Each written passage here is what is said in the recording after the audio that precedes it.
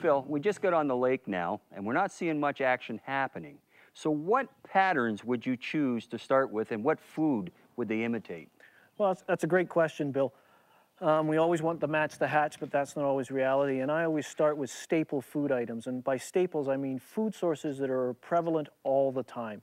So patterns such as scuds, leeches, dragonfly nymphs, damselfly nymphs, forage fish, and chironomids, both larvae and pupa. Now, people may say, well, wait a minute, isn't a pupa an emerging insect? Yes, it is, but chironomids are so widespread. There's over 2,500 species in Western North America alone.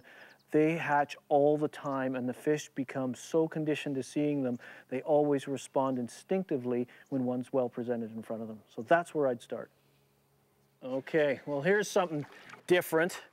We were seeing fish busting up minnows in the shallows, and closer inspection, there's just so many minnows in there that I decided, I'm gonna give them something they always eat. So I picked up the floating line again, the long leader. I've got 2 chironomids on here, 2 ice cream cone style chironomids with a white bead. These white beads really stand out well in these algae stained waters. Other yarn type gill materials that we use can sometimes get fouled. And again, it felt like the line was just tightening. And I think I might have a brown on here because this is bulldogging down, which is very, yeah, you took the bottom and it's a nice brown, I think. Yes, it is. Beautiful looking brown, a trout, I believe. Or maybe it's hard to tell the way this light is right now. We'll get them in closer and see. But there's that chironomid right in the jaw. Yeah, it's a brown trout. Beautiful little brown. I might do a little throat pump here because we want to find out what the predominant food item is, and perhaps refine our presentation, although this chironomid technique seems to be one thing we need to consider.